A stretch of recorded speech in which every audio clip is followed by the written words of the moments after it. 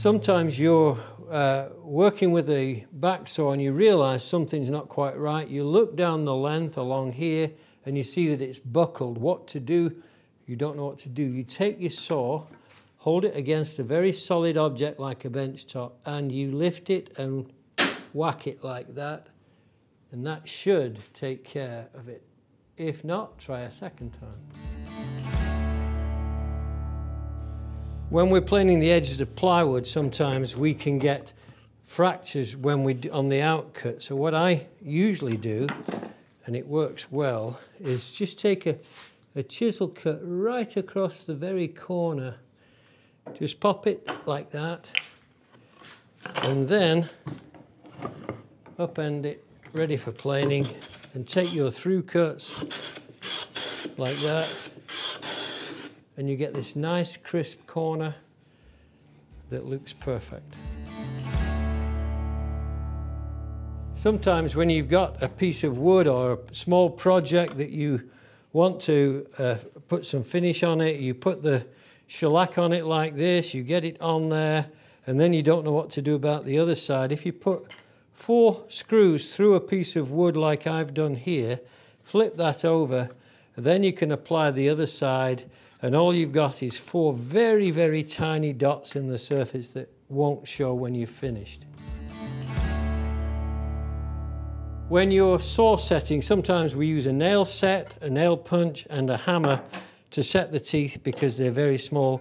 Put 2 magnets into a surface of a piece of wood, let that hold it there, and then tap every alternate tooth, tap those saw teeth, flip it over, and the saw will stay in place. Perfect.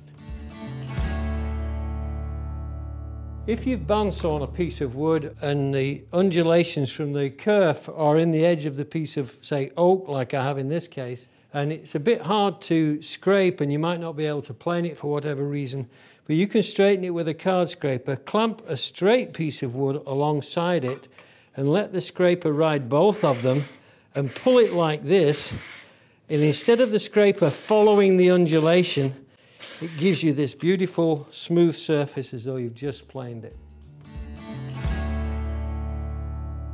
Sometimes we bend pieces of wood, and sometimes we cut them on the bandsaw, or we might steam bend them, or we might do something like that.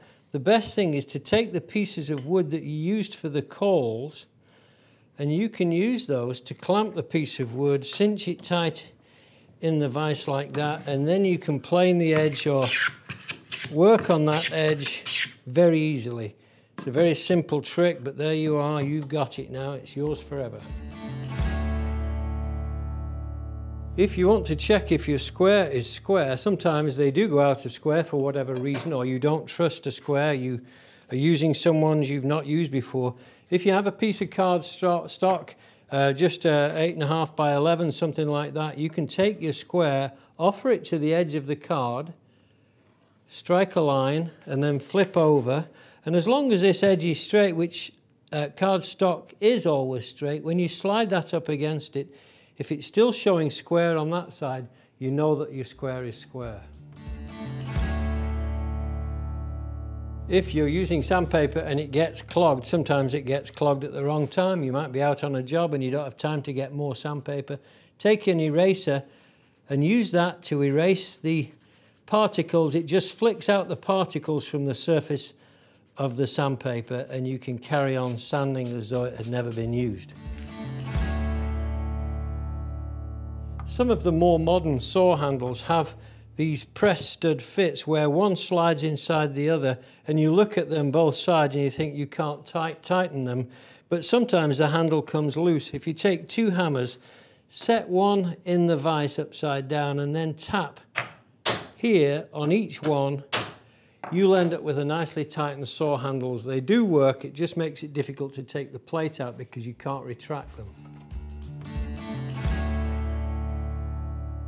I found one of the best things for my clamps is to glue a piece of plywood to the surface of the heads because it works so well and it doesn't mar the wood when you clamp with it. So take a piece of double-sided tape and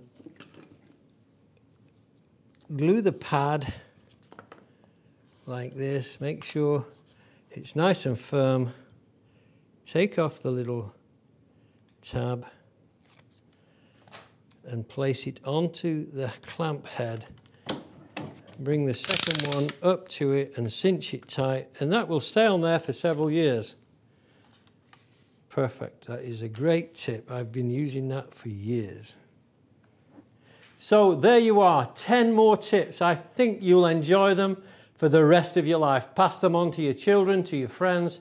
Give them out as far as you can, and we'll preserve woodworking. It's going to be a wonderful way of engaging with tips from the past and passing them forward into the future. It's going to be wonderful.